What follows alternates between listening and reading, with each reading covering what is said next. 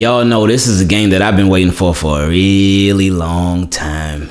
When this game first came out on the schedule, when it was announced that the Ravens would play the Dolphins, even though we knew that after the season ended, I was just wondering, is this going to be a home game or an away game for the Ravens? And I should have really been asking the question, is this going to be a home game or an away game for the Dolphins?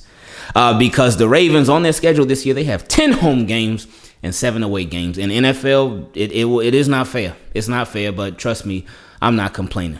Because this game right here, this is a home game for the Florida Ravens. And it should be a lot of fun.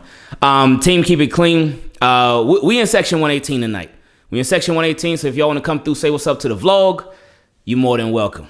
As far as tailgating, not sure what's going to go down with that because it's supposed to be raining. Now, hopefully, the forecast ends up being wrong. But it's supposed to be raining tonight, like, throughout the entirety of the game. But again, hopefully that ends up being completely wrong and it's just a nice, perfect weather under the lights, prime time, and it's good to go. But anyway, as far as tailgating, if you got any suggestions, if you got anything that you're doing, just let me know. Send me a DM on like Twitter or Instagram or something like that. And if you don't have either one of the two, you can just send me an email or something. But let me know because I'm not sure what we're doing for tailgating yet, but we do plan on trying to get there early. So as far as the game, it feels like every game is like a big game for the Ravens. And even though the Dolphins are like, I think 2-7, something like that, this is a trap game and the Ravens cannot fall for the trap. They cannot fall for the trap. And under Lamar Jackson, the Ravens have done a pretty good job of avoiding walking into the traps. So do have confidence in them there. Now, one thing that the Ravens need to do, they got to get off to a fast start. Those slow starts that they've been having, not tonight. Not tonight. Because it's so much pressure on the Dolphins.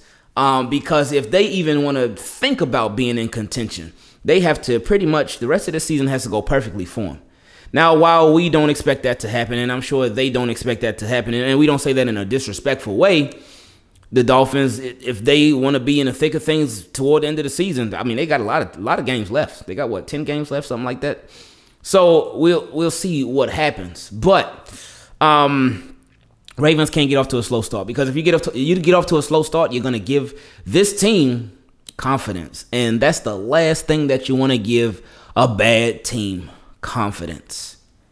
And Ravens, that's why they need to start off fast and they need to finish fast. They need to score often and early, and it needs to be touchdowns. Now, one thing with Lamar Jackson in this game, and this is going to be the first time he has something that he hasn't had all year long, and that is every single one of his wide receivers. Sammy Watkins, he should be back.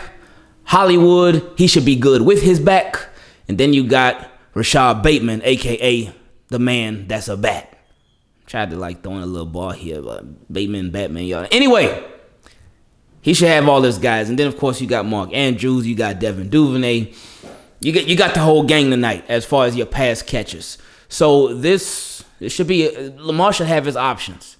He should have his options. It's so important in this game for Lamar, I think, the Ravens to have an underneath passing game. Because that's something that they just really haven't had consistently all year.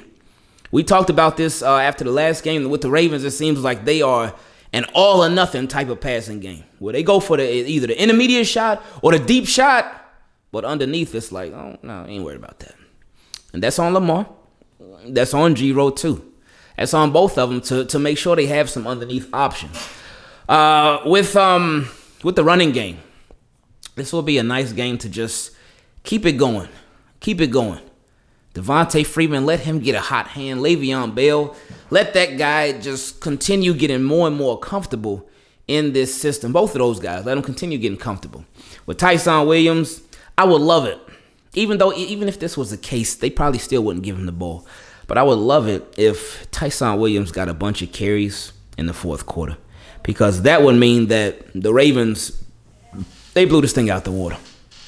But with these Ravens, these 2021 Ravens, it's like this would be a game where you would expect that, right? Going against these Dolphins with a bad record, they only got 2 wins. And Ravens, even though they've been struggling, they got a lot of injuries, and they've been having a lot of close, crazy games, they're 6-2. So you would think, like, all right, man, these Ravens, they about to blow these boys out. They about to blow these boys out, man. Come on now. And then they end up having a nail bite or something like that. So I don't even know what to expect tonight from these Ravens. You don't even know what to expect tonight from these Ravens because Ravens just, again, they do the unexpected. But like I said, it's important that they start off hot right away. Try to get into a rhythm early on and not wait until the second quarter, not wait until the second half to pick things up. Again, because these Dolphins, right now, they don't, while they do technically have something to play for because the season's not over, they know, like, again, the expectations are low. If they lose, then it'll be like, okay, we lost another game. What did you expect? So, and especially with everybody expecting them to lose. We do not want a Jaguars-Bills type of situation, and we don't need that. We don't want a Giants and Raiders type of situation, and we don't need that.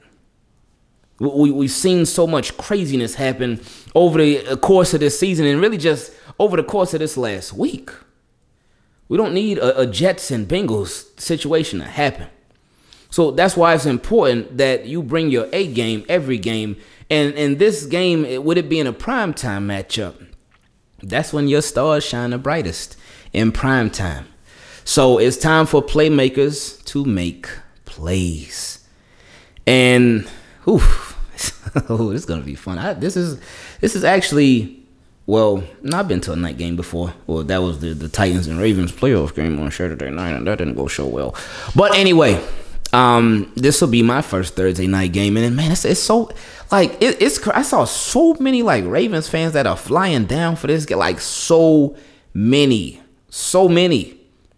and I'm like, okay, hey, y'all come through, I'm with it, I love that. I'm like, okay, coming from Atlanta, coming from Maryland, coming from BWI, flying in from BWI and whatnot.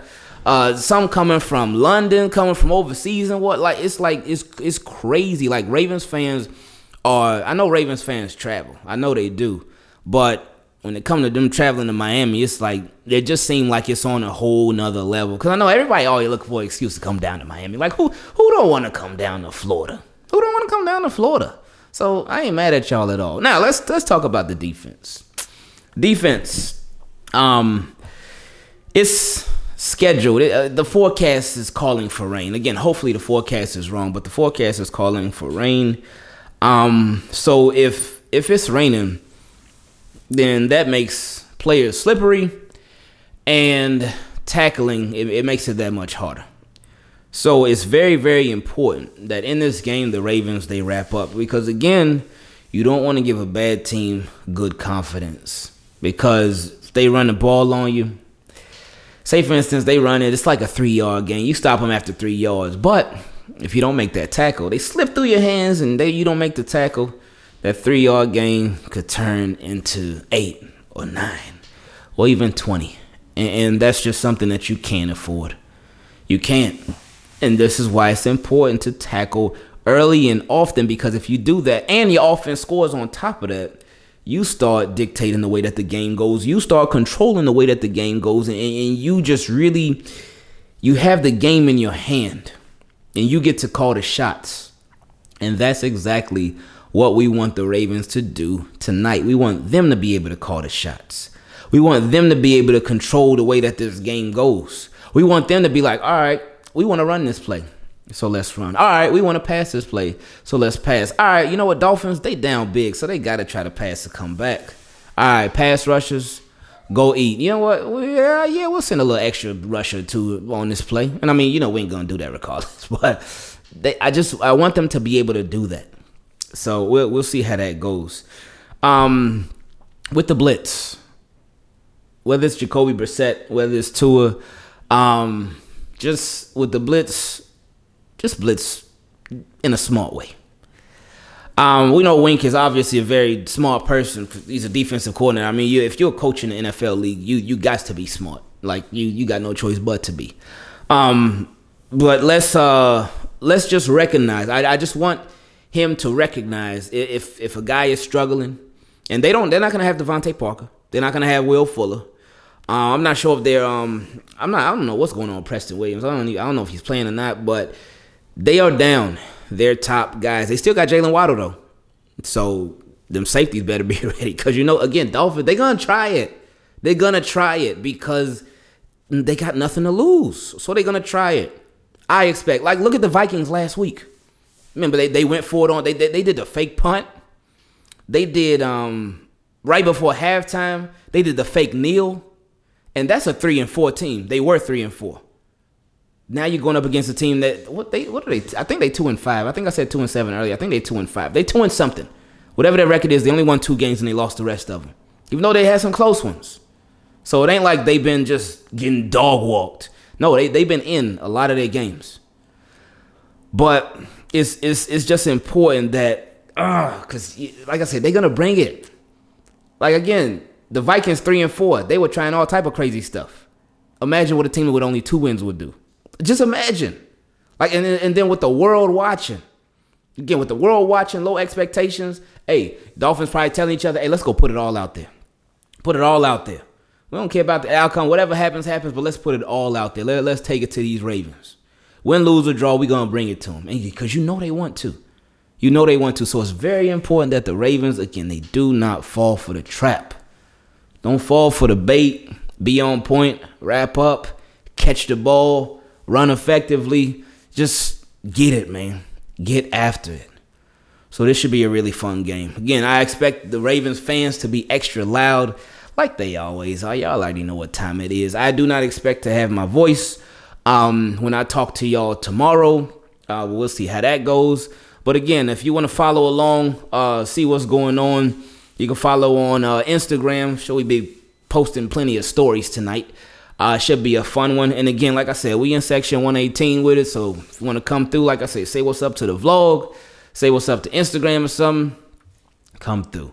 I love y'all, team. Keep it clean. I appreciate y'all. Looking forward to seeing everybody tonight. And like I said earlier, if you got any ideas as far as tailgating and whatnot, what you're going to be doing, if you got some good ideas for it, let me know. Just send me a DM on Instagram or Twitter. And if you don't have either one of the two, you can send me an email. I love y'all. See you tonight. We out.